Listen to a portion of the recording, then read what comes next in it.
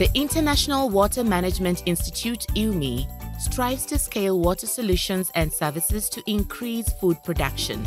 IWMI aims to use water more productively and sustainably to improve smallholder livelihoods, social and gender inclusion. We are not the only organization that is into this, that is trying to improve smallholder agriculture and providing them with good irrigation packages. The problem is that other organizations that work on these projects do not work together. You have one organization repeating the activity of another, and that doesn't come with results. So at the end of the day, donors are not happy with the way funds are used. The farmers are not happy because they do not get the requisite results, and other companies that invest into these smallholder farmers do not get the results they want. And this is all as a result of the fact that we don't work together. We believe that if we work together, connect and bundle innovations with existing services and products, resources and businesses, we can finally make the change we've all been working towards. Let us show you an example. This is Sharatu.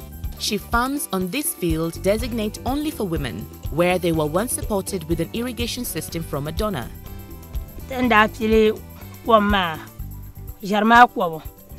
Rapidly, Kajir Quamato Zuni. In Varley, a sort of quantity machine knitted their Petron the Danny. A Petroma Dama, Carignante, the Malarma Cane, the end of Petroma, Kayan Buddha Bimbrama, Kayan Zilarma Cane, Catechaka lapted to Zuni Shivia, the Madian da Petroma Cania.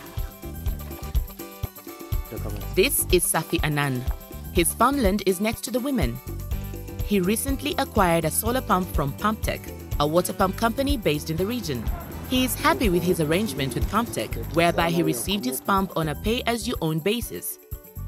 His pump is actually pumping more water than what he needs to operate his farm. And we realized that he could produce more water than he needed in his field. And there were women that were just close by his field that were cultivating, using basins and buckets to draw water. When we came, the women had facilities, a lot of equipment. We saw drip lines, we saw these tanks that were just lying about, and yet they were carrying this water with their heads. And they didn't have the idea of how to work around with those equipment that were just left for them. So we talked to him to see whether he could sell some of the water to the women. And he sells a poly tank as low as 3 Ghana cedis. So the women saw that was worth it.